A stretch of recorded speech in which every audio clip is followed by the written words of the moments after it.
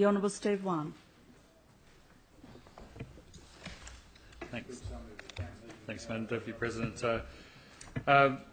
It is a dubious pleasure to follow on from so many coalition speakers in the budget take note who gave us once again their breathless praise of a fairly mediocre budget, rewriting history on the previous government's record in budget management, despite the fact that, as I've put on record in this place many times, the black hole claims were shot down by not one but two independent assessments of the claims made by the Coalition. But I won't go into this today. And although when I do this, my usual target is the Honourable Matthew Mason Cox, I'm not going to have a go at him today either, because sometimes he can be a nice person. Coyote Matt.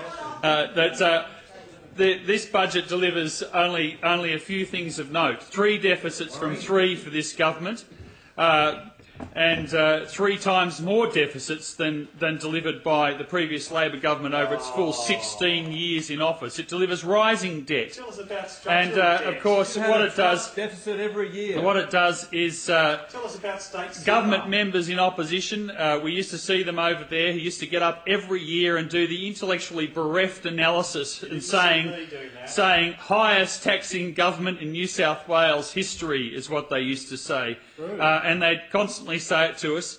Well, guess what? As the Honourable Scott McDonald says, true. This is now the highest taxing government in New South Wales history, and on exactly the same measure that the Coalition members used to say. In fact, tax revenue has gone up $3 billion since this government came to office, and is now running at $23.455 billion. And yes, it is simply because the economy grows, as it did under every year of the Labor government, and that's why tax receipts increased. And so that's why it was so intellectually bereft of those opposite who used to stand up every year and claim it was the highest taxing governments in history. Coalition members in this place in their budget speeches have regaled us with several themes, and the first one is that they like to tell us about how this budget has cut payroll tax by raising the threshold. 1,300 businesses, they say, have been removed from payroll tax. What they forget to tell us in their speeches is that at the same time they've raised the threshold, they've abolished indexation of the threshold. So what they've done is gone back to the bad old days where you have taxes where businesses creep into the tax every year because indexation is not in place. And it's a very cynical ploy from this government, because it means that in a few years' time they'll again come out and tell us with great fanfare that they're going to raise the threshold and cut the payroll tax burden for the people of New South Wales and the businesses of New South Wales who pay payroll tax, when in fact what they've done is cut out the previous government's initiative of indexing the threshold so that the businesses didn't creep into it in the first place. And it is just an argument which is bereft of any honesty and bereft of any real value, apart from a political value, in saying that they have raised the threshold. We also hear a lot of talk about the budget aggregate figures from those opposite, and of course we see the figures in the budget papers which give the lie to some of their comments. Net debt to gross state product, which is currently the highest in over a decade, and getting higher under the current government in both general government sector and in the total state sector. In 05-06, under the previous government, the general government sector net debt to GSP was 0.4% of GSP. It's now 3.2% and going up to 3.6% in 2015-16. Total state sector is now 9.9%, the highest in a decade, and gives a lie to all the claims about that this government gives about how they are taking action on debt and reducing debt. In fact, they inherited very low debt in this state, and yes, relatively, although you wouldn't know it from the recent federal election campaign, the level of debt in New South Wales is, relative to most other Western nations, very low. And so we see yet again the actual figures which give the lie to the statements that those members opposite continue to make. One of the things which the budget paper does show is the very healthy growth in gross state product under the previous government. From 03-04, when I entered this place, to billion up to 455 in 11-12. It's now risen to 494 in 13-14. And one of the interesting things about that is that the growth rate in the last two years of the previous government was higher than the growth rate in GSP under the first 2 years of this government. So it's 11.2% growth over the last 2 years of the previous government versus 8.7% under the current government. So yet again, economic growth is contrary to the bragging from those opposite, is not matching the previous governments, and certainly for them to go around constantly talking about the previous government and the dampening impact on the economy that they constantly seek to talk about is simply not true. Now, I was very interested to hear some of the previous contributions on this. Every single member who got up opposite listed the hospitals that are being funded in rural New South Wales by this government. So let's go through a few of them.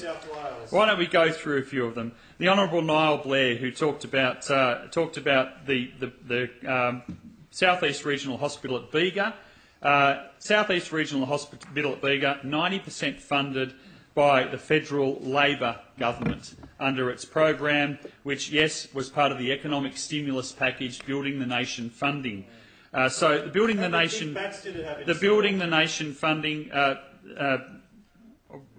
hospitals funding program funded not just the Bega Hospital, but also, as we saw from the Honourable Marie Fakara, she mentioned the Lismore Hospital federal funding, Muswellbrook she mentioned, and we've all heard about the problems that they're having there with the project. Kempsey Hospital federal funding, Port Macquarie Hospital federal funding, Parks and Forbes also receiving some federal funding, Wagga Hospital federal funding, the Bega Hospital, as I said, 90% federal funding, Dubbo Hospital federal funding, the Hillston multipurpose, Peak Hill and Yamba projects all receiving federal funding. So the reality is, without the economic stimulus funding for health, for regional health, which was provided by the previous federal Labor government, the list of hospitals being constructed in New South Wales, in rural New South Wales, would be meagre indeed. In fact, we'll be looking pretty much at the same record we saw from the Greiner government, where just one hospital was built in rural New South Wales, the Port Macquarie Hospital, the disastrous public-private partnership, which saw the taxpayers paying for that hospital twice.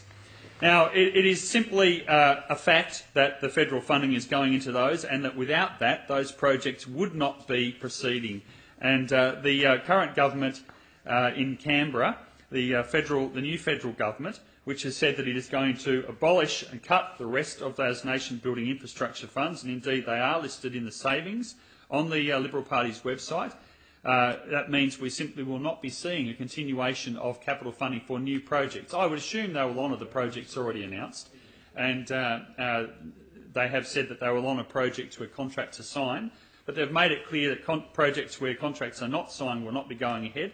And if you do look at their savings documents, there is over $1 billion each year listed as savings from cutting the rest of those programs. So that is bad news for the future capital needs of hospitals in New South Wales, which have been helped so significantly by the former Labor federal government. Now I want to turn to some of the local issues in the budget and also in the portfolio areas that I look after. First of all, I just want to briefly mention the program in the budget, accelerated program of Crown Road sales, which the government is engaging in. What I've discovered in recent days through questions in estimates and also through watching carefully the grants from the recreational fishing funds is that the government is using recreational fishing funding to actually fund some of the costs of the sale of Crown Road's process. They are using inspectors from the Fisheries Department to go out and do the inspections as to whether the closure of a Crown Road will impact on access for fishers. Now, if you're going to sell a Crown Road, that is part of the process which must happen. We need to make sure that we aren't restricting access to areas by closing or selling Crown Roads.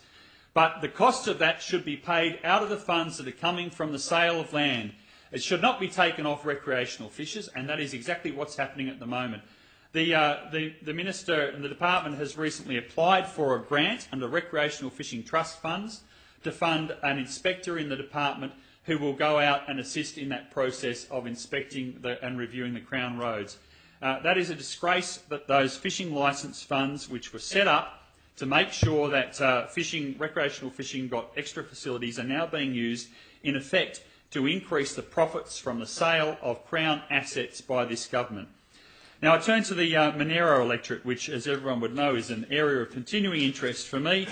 The list of projects, capital projects for Monero electorate, is intriguing, firstly for its paucity of new projects which are being included in this budget. The roads funding for the Monero electorate still hasn't got up to the level that it was in the final year of the last Labor government. And what I'm most distressed about, and I'm pleased the Roads Minister is in the chamber at the moment, is the fact that this year there is less than $2 million allocated to the King's Highway. Now, I took on trust, as people in our local area did, the Roads Minister's commitment to fully fund the recommendations of the recent review of the King's Highway, and I'm absolutely certain that needs more than just the $2 million we're starting with this year. We averaged, in the last 4 years of the last government, over $10 million a year investment from the state government alone, and there was federal money going there as well, into the King's Highway. We must be at least seeing that amount of money. It actually needs to keep up with effective inflation. It needs actually to be around $15 million a year. I'm not asking, and no one in our area, except some writers for the Canberra Times on occasions, is asking for a duplicated King's Highway or a freeway to the coast. That's not realistic in the medium to longer term. But what we do need to see is a continuation of the really good work that was done in the last few years. We saw the area of the road between Queanbeyan and Bungendore, which was rated by the NRMA 7 or 8 years ago as the worst part of the road, significantly improved to the point where that didn't appear on the last NRMA review, and we need to see that work continue to the part which now needs assistance, which is the area from Braidwood to the Clyde Mountain. That is essential, and it needs a lot more than the $2 million allocated. Going through the list of capital works in the Monero electorate, we see most of the ones on the list are actually programs funded by the previous government. The Cooma TAFE workshop, the Jindabyne Sport and Recreation upgrades, the Perisher Range redevelopments. We've seen a massive drop in funding for social housing upgrades in Queanbeyan, and the worrying thing is that we're not seeing new public housing funded there this year, and that is something which needs to happen. We saw a significant boost in public housing in the community, significant boost in the community, and that's something which needs to continue to make sure that we're providing social housing for those who need it.